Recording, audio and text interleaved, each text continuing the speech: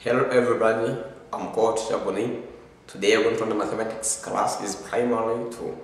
Last time we have seen how to add numbers by using vertical way. We have seen addition involve culling and addition without culling. So today we're going to see what? Today we're going to see addition using brackets. Okay? Addition using brackets. Here you're having examples. Work out. So when we are adding numbers using brackets, firstly we work out or we add numbers which are in the brackets.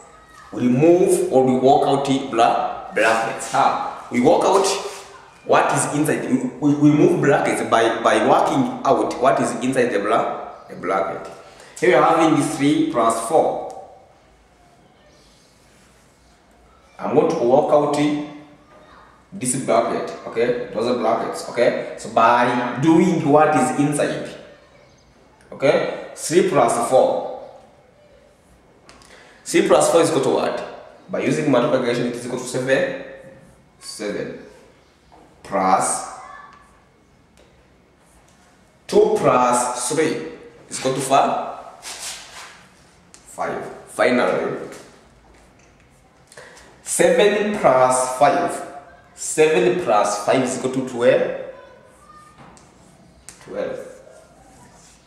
This is how we add numbers using brackets. Let us move on number B. Bracket 5 plus 5 bracket, closing brackets plus opening brackets, 8 plus 1 closed bracket. So we are going to work out firstly what is inside the brackets. Okay, we have 5 plus 5 is equal to 10. 10 plus 8 plus 1 is equal to 9. Is equal to what?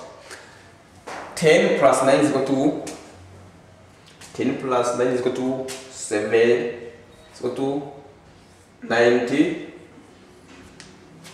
Okay. Then number C. Very simple.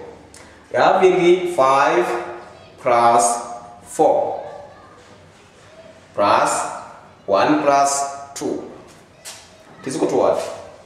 Let us work out what is inside here in the brackets. 5 plus 4 is equal to 9 plus 1 plus 2 is equal to 3. Then 9 plus 3 is equal to 12. Then here I'm having homework. Work out closing brackets 8 plus 3. This is open brackets 8 plus 3 close brackets or closing brackets plus opening brackets 6 plus 3 5 closing brackets.